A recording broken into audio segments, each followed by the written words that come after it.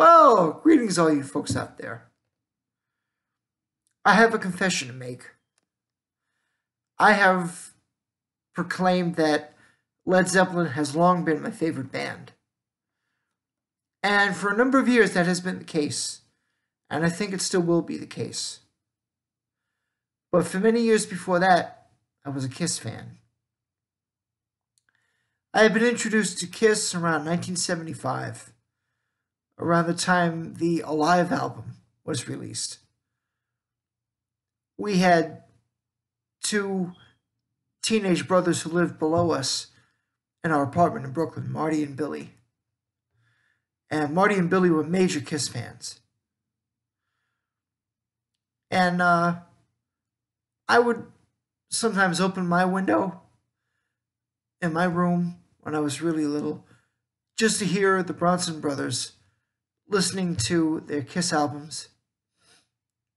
And when I go down to visit them, they would be listening to their Kiss albums and putting together model cars and trucks and planes and stuff like that.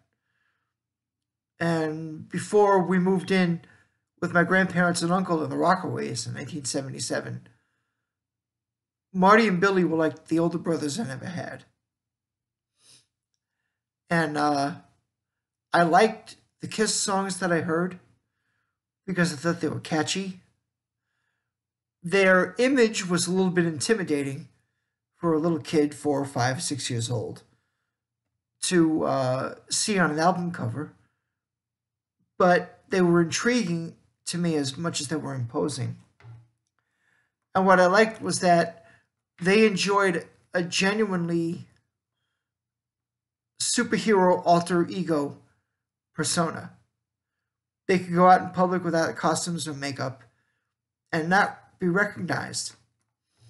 Even by the few people who did recognize them and would take pictures of them, the news media shied away from publishing pictures of the Kiss members incognito.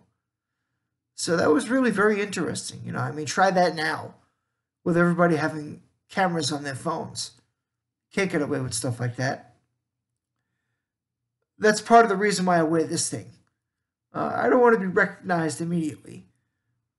Maybe eventually, but not immediately.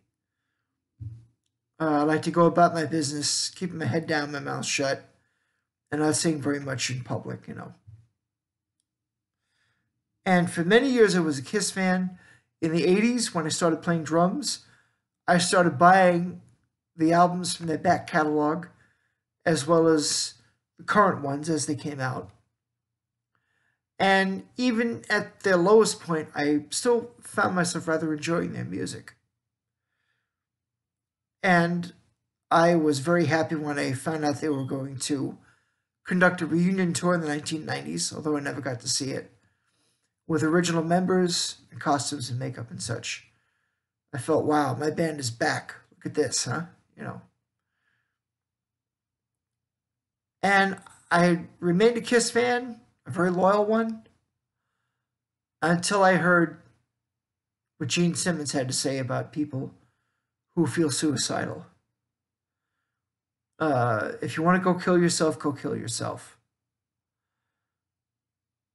Now, the thing is, Gene may have meant it differently, but I took it to heart because as much as my parents loved my brother and I, their jealousy bled through everything they did for us. My parents loved us. They gave us clothing, food, medicine, shelter, and toys as we needed it, and very often as we might profess to want it. But their jealousy just came through everything, and it undermined and ultimately ruined our relationship with them.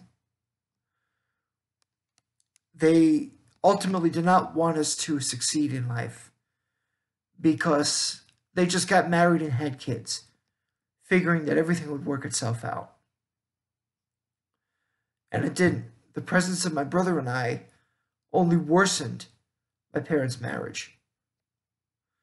And my brother and I, independently of each other, took it out on ourselves. And when Gene said that, Gene, you said this, and it was just very insensitive for you to say something like that. Because there are many Kiss fans like me who looked up to you and we wanted to be a part of something. And what better part to be of than a Kiss? And I listened to your statement over and over again. And I understand that you had it very difficult when you were growing up. And you recognized and took advantage of the opportunities that the United States presented to you. And I will say that your mother is probably the most remarkable woman who ever lived, considering what she had to go through, and she brought you into the world and pointed you in the right direction into your adulthood. If my mother or father, for that matter, were as remarkable as yours, I might feel that way that you said you did, but even that I would have tried to have some sympathy for the people with whom that was not the case. And I remember you saying this in 2014. I have not listened to a note of Kiss music since then. On the rare occasion that a Kiss song will come on the radio, I'll change the station. And my wife, even now, 7 years after you made that statement, looks at me in shock. Like, wow, can't you just let things go? I tell her no. It's just not the same anymore. This is the way somebody feels about me after I respect him and support his lifestyle to an extent. You know, buying his records, buying the magazines that he's in, buying posters to put up in my room. It just doesn't feel right. So that's pretty much what I have to say about being a Kiss fan. I was able to defend many of the decisions he and Paul Stanley made in keeping the band together and keep pushing it forward. But that was when I drew the line. And I hope that other people understand this as well. All right. Well, be good, everybody. See you next time.